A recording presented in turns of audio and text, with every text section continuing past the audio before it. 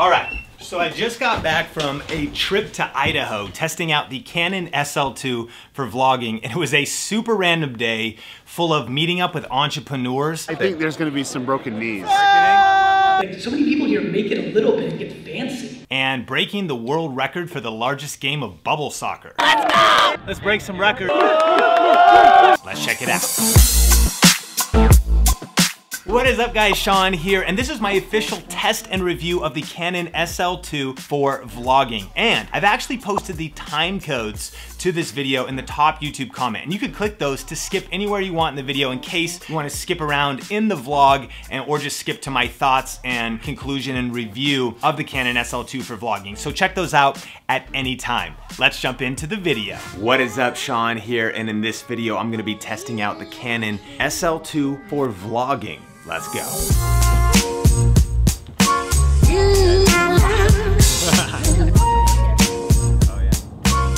Now, of course, one of the cool features of the Canon SL2 is the ability to shoot 60 frames a second in 1080p, meaning you can get smooth slow-mo footage.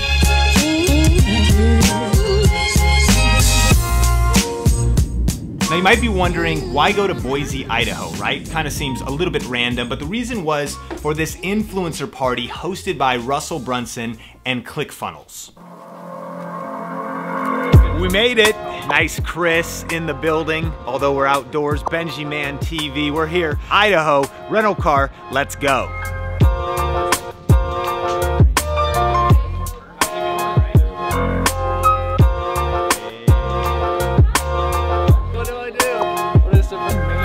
Now for this entire vlog, I was basically using two lenses. First of all is the kit lens, the 18 to 55 that comes with the SL2, and then also the 10 to 18, which is a wide angle lens. And I like this wide angle lens the most for just typical vlogging because it gets such a wide shot, but the wide angle lens is a little wide for B-roll and other shots. So that's why I like the 10 to 55 because you can get a lot closer up. Hey, Mr. Russell Brunson! So this entire event was actually at Albertson Stadium, and it was super cool because I got to connect with a lot of entrepreneurs, creators, video influencers, and I even got a few of them to share some tips. Yeah, to me the secret to hacking this, like the video world, in my opinion, is be true to the message of your heart. I think we all have a unique voice that wants to be voiced through us. And if we can do that in a way that's entertaining, inspiring, and or brings more self-awareness to people, I think that's a big hack. What I would say is excuses don't excuse you. And remember that the gun that kills the most people is the gunna. Everyone says they're gonna do this, gonna do that. Stop saying you're gonna, that's killing your dreams. Instead, take action now. Keep following this guy. That's what I'd say. That's my man. Now, in addition to vlogging, the SL2 is also super easy to shoot photos with. And it was super cool at the event to be able to connect with a lot of old friends as well as mentors and be able to take quick and easy selfies that were high quality. And so there was a lot of great content, some great food, a chance to network and hang out with people. But then the highlight for me and probably everybody there was Gary Vee's keynote, dropping fire as usual. It's the same shit over and over. There's underpriced attention and there's overpriced attention. There's headline readers and there's practitioners. Let me give you an example of headline reading versus practitioners. Headline readers, Snapchat's dead. Practitioners, holy fuck. Snapchat's ad product is so underpriced because everybody thinks it's dead that it's $2.80 CPM to get in front of everybody who's under 30 in the world, and at least in the US world and a couple other countries. And holy shit, the swipe up conversions of these people, since they live in that world, are so incredible. There's no platform on earth, not YouTube and Facebook combined, that can get somebody under 30 to watch a 3-minute video continuously, even remotely close to Snapchat, and it's $2.80 a CPM. Practitioners versus headline readers. And this is a pretty fucking legit audience, and I know a lot of you, and I watch a lot of everything. There's just a lot of people who headline read. There's a whole lot of people who have a whole lot of opinions about a whole lot of shit in here, and they've never done that thing. Thank you, man.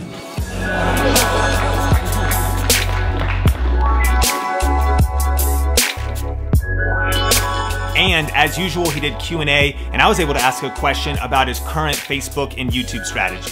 Hey, Sean. Gary, you just came back from August, and you said, I'm bringing YouTube Fire, new shows are coming out. Yep. And you took the Ask Gary Vee show to Facebook only. I did. So what are your latest strategies and why for both YouTube and Facebook? I think you have to make content that is native to the platform to put it out on. I've always thought about that. I wrote a book called Jab Right Hook 5 years ago on this. I wasn't doing that. So now that Ask Gary Vee show is on Facebook Watch and the Daily V is on YouTube, when D-Rock is, where the fuck D-Rock? Hey, you know, now I can say, what's up, YouTube? Whereas I couldn't do that before, and those little nuances matter. And, you know, all the action is in those little edges. And so I broke them up mainly because of Facebook video.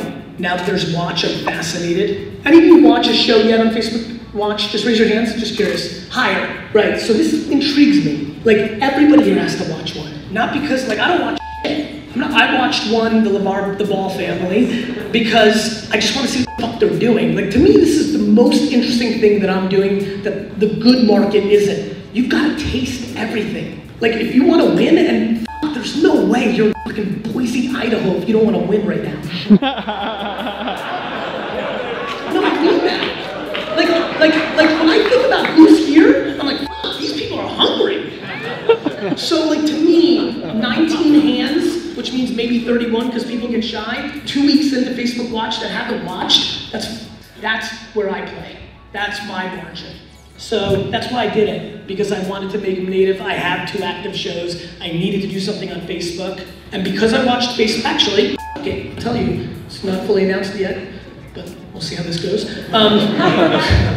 Because I watched Watch, and I watched it for 4 days in a row, looked, I understood what the fuck they were doing, so I sent them an email, I pitched them a show, and they bought it, right? So now I'll have kind of, anybody can put a show on Facebook, right? Like a page, a watch page, which everybody should be doing here. I'll have my YouTube, you know, show, and now I'm gonna have a produced by Facebook show that's gonna get big even more. Listen, man, I talk and like do it and hustle and all this. I do so much more than I talk, which is fucking crazy, because my mouth is always running, but I'm just doing. I'm doing, because I'm tasting. I never think I'm fancy. So many people in here, and I know you, like so many people here make it a little bit and get fancy. Stop doing the shit that got them there. That's the minute you're fucking dead. Thank you. Good session. Time for dinner. But after all of that, things actually took a strange left turn, and we actually headed down to the blue Smurf turf to try and set the Guinness Book of World Records for the largest game of bubble soccer in history. All right, what a day. Session's over, but now we gotta go play bubble soccer. It's about to get real weird. Change into some official gear. Let's go. Hi, Kicks. Whoa. Hi, Chris. Nice, Chris. I'm Chris. Nice, Chris. What's up? Officially, and he's actually going to explain the rules. Turning for the people in the background, what do you think about what's going on here? I have Daryl? no idea what's going on. This is pretty nuts. So you remember that one time when we played bubble soccer with Chris Record and Billie Jean? What's up? Yeah, you know, just things that we do. There's a lot of bubbles out here, man. There's a lot of bubbles out here. Just go for people's ACLs. I don't care about kicking the ball, Sean. Yeah. I care about tearing ACLs, complete tears, ruptures. That's what I'm going for. Right.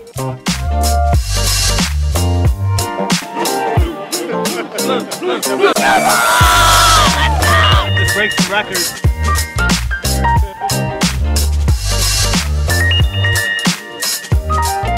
And we did it. Guinness Book of World Records set. My team won, by the way. And then a freestyle rap battle broke out on the field. Feeling all the vibes and I want to go higher. Right now, what's up? You're going viral. I can never stop. Yeah, we're going so viral. Yeah.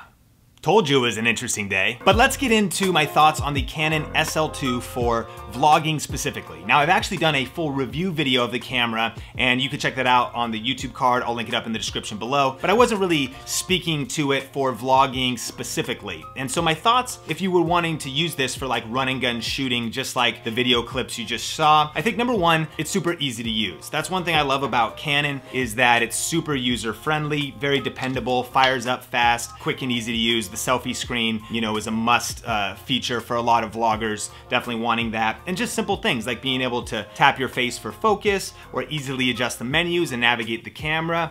very easy. You know, secondly, this camera is super light. And so even with a few accessories, this is a JOBY GorillaPod SLR zoom. This is the Rode Mic Pro Plus version. A little bit big and kind of overkill, but it's a new mic that I wanted to test out. You could use any mic pretty much on here because it has a mic input. But when you add it all up together, it's almost weightless. And so what's nice is you get DSLR quality without it getting super heavy. And that goes into the lens choice as well. But like I said, this wide angle lens and the kit lens, both are what I used in this vlog, and they're very light as well. And actually, by the way, I'll actually include a list of all the gear and the accessories and the mics and the extra batteries and everything else that I mentioned in this video in the YouTube description below if you want to check any of that stuff out. Now, thirdly is battery life. Now, during the day, I only had to change the battery once, and I actually filmed Gary's entire session, probably for 30, 40 minutes straight, in addition to all the other footage at the beginning of the day. And that was about the time that I needed to change the batteries.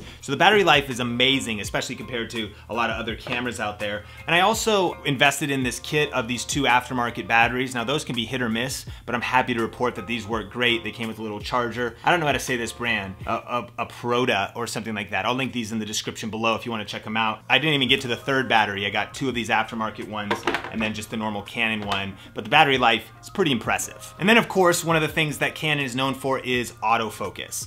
And it has the dual pixel autofocus, so it's absolutely incredible at face tracking. And the 2 features I use for vlogging is I use face tracking really quick when I'm running gun and shooting like this and wanting to track a face or wanting to track somebody else's face. If I'm shooting B-roll, I just quickly touch the cue and I switch it to the smooth zone AF, and then you can just tap regions really easily. Even if you're shooting from the side trying to shoot a speaker or something and it couldn't really track their face, that basically covers you. So it's between those 2 AF modes that I shoot pretty much everything with the SL2. And then as far as my settings go for this vlog, I shot on manual, I had it on camera mode, and then the settings I like to use is I always have the aperture as wide as it'll go. I shot in either 60 shutter speed when I was shooting 30 frames a second, or I would kick it up to 125 on the shutter when I was shooting 60 frames a second, which is just following the multiple rule, so you get really smooth footage. And then I would put the ISO on auto so that from room to room it could change lighting really easy. So it takes a little while. You could certainly get away if you're just starting on like an auto mode, but I've been shooting video for a while, so manual is pretty comfortable for me, and I like those micro adjustments